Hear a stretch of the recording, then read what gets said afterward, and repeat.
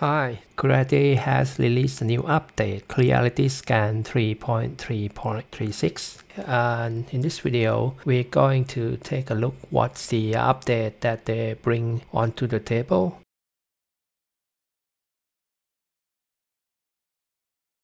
I have already connected the Otter to the PC and I will choose the marker medium mode. When I click on scan, you see that on the lower left corner of the screen, we have two scan modes now. Now you can use the global marker to do the scan. So what's the global marker help with the scan? So now you can use the Otter to make a 3D scan of the marker first.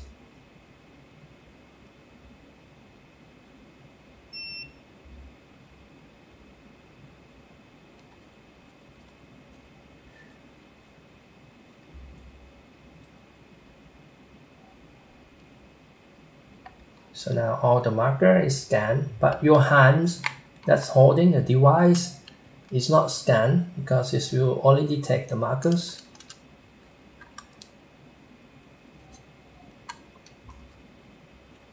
So now all the marker is scanned.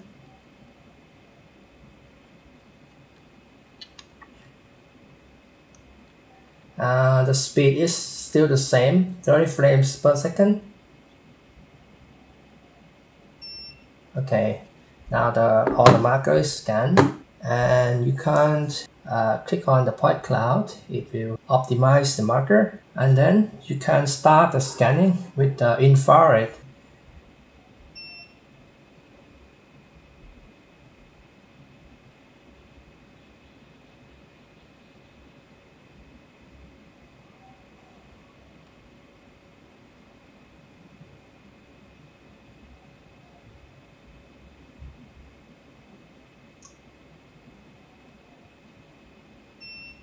So when you flip it to the other side, it should recognize the marker immediately. See here, it's recognized the marker.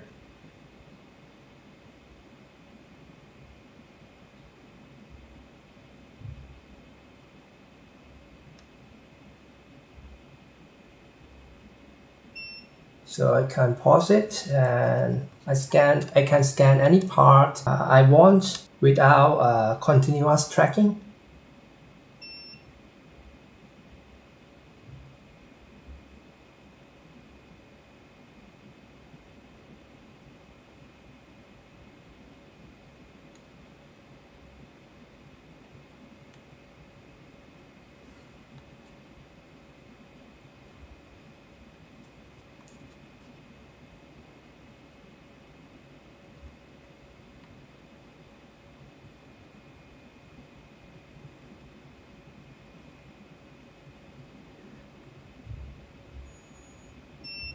Okay, it's just an example so that now you can scan a thin part, a thin shell with the Otter. I'll show you the example. So you can scan thin part like this. This one actually will be on my next video for reverse engineering. I use Raptor Pro for scanning this one.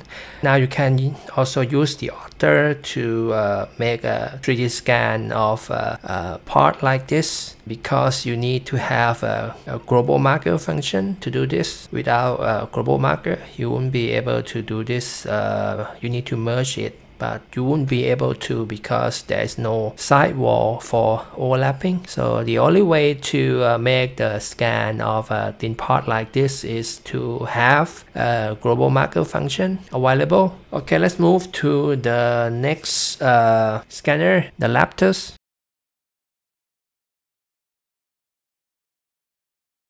I've connected the Raptor X to the PC, and the biggest improvement is the infrared mode with the Raptor X, Raptor Pro, and Raptor Original.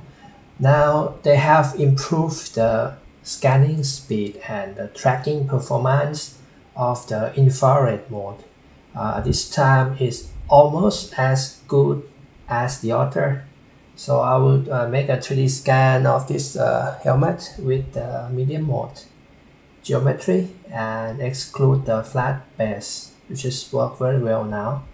They also add the global marker to the infrared mode, but I think most people, if they put the marker on, they will probably use the laser mode. But the biggest improvement will be the speed of the infrared and the tracking performance. Before that, it tracked at the speed of 20 frames per second, and sometimes it has a stutter, so I never want to use the infrared from the Raptors. But now they have improved it with the Raptor X and the Raptor Pro. Let's start with the Raptor X first. Raptor X and Raptor Original has the same infrared sensor, so it would perform about the same. See here, I get 30 frames per second, and it's very fast. And a flat base removal is now working well.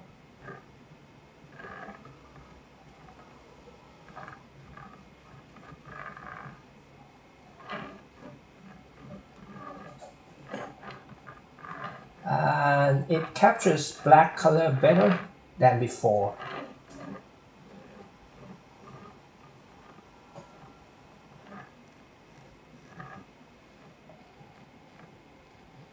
See here, it's black color, it's also captured. Before that, it's not captured black color very well. So this is a big improvement for the Raptor series. See here, you can't do this with the previous version of the software. It's just very fast. And when yesterday I tried 4 or 5 times scanning this helmet. It's no hiccup, no skipping. It's fast as the Otter. If you use the Wi-Fi handle, you won't be able to notice the speed increasing, because with the handle, the speed will be the same, 20 frames per second, but it will scan smoother. But if you want to feel the difference, a real difference, you need to connect it to the cable. Okay, here's the Raptor Pro infrared medium geometry. Raptor Pro. It's look a bit different. With the Raptor Pro, the preview windows look a bit different. And I want to bring this to you, the Raptor X owner, but I can feel that Raptor Pro tracks better than Raptor X for infrared mode. With this update, a bit faster. If you don't use it side by side, you wouldn't know it. But if you just drop the Raptor X and grab a Raptor Pro, I can feel that the speed of the Raptor Pro is faster. See here, it's no track losing. Performance of the infrared is impressive. There's no improvement in the quality of the scan, but scanning speed and tracking performance is much better than before. It's almost as good as the Otter. So now this will cut necessary for you to have both scanners. So before I would say that infrared with the Raptor is not good in tracking and seeing a black color, but now I need to change that. It's much better than before. So now if you occasionally need to scan an object without marker, the Raptor is fine now for infrared. Let's test the other object that I couldn't scan in the past with the Raptor's infrared. Alright, it's losing the track, so it cannot go. No, it's losing the track. I need to go a little bit further away till it see the seat here. No, not working. As you can see here, as soon the reason that it loses track because the viewing angle of this scanner is too small for this object to scan without drifting.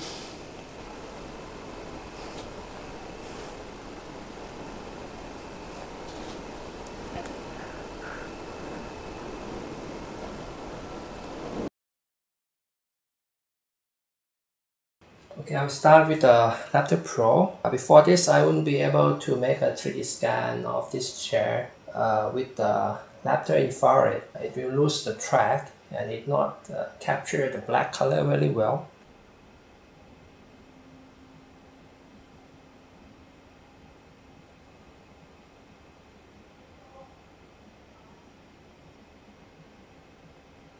So it's scanning at 30 frames per second versus the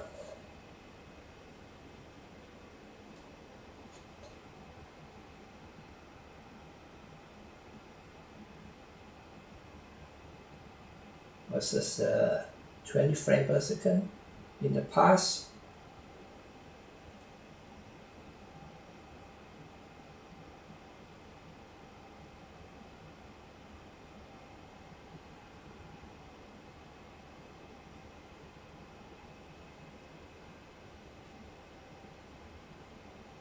So now I can make a 3D scan with the Raptor Pro infrared with this chair. So I move to Raptor X.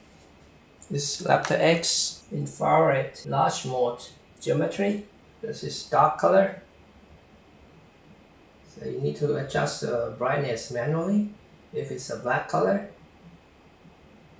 Before this, I wouldn't be able to make a scan with the headrest. Like this, it will not track.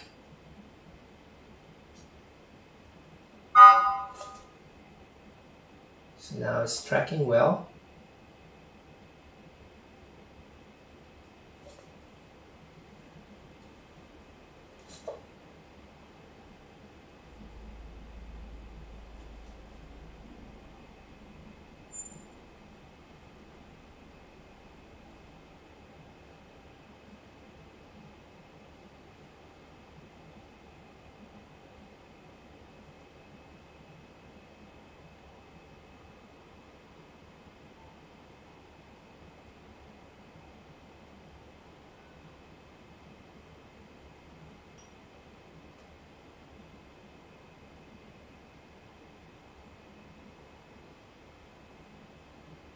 Yeah, now I can use the Raptor to scan this chair. Thanks you guys for watching. I'll see you in the next video.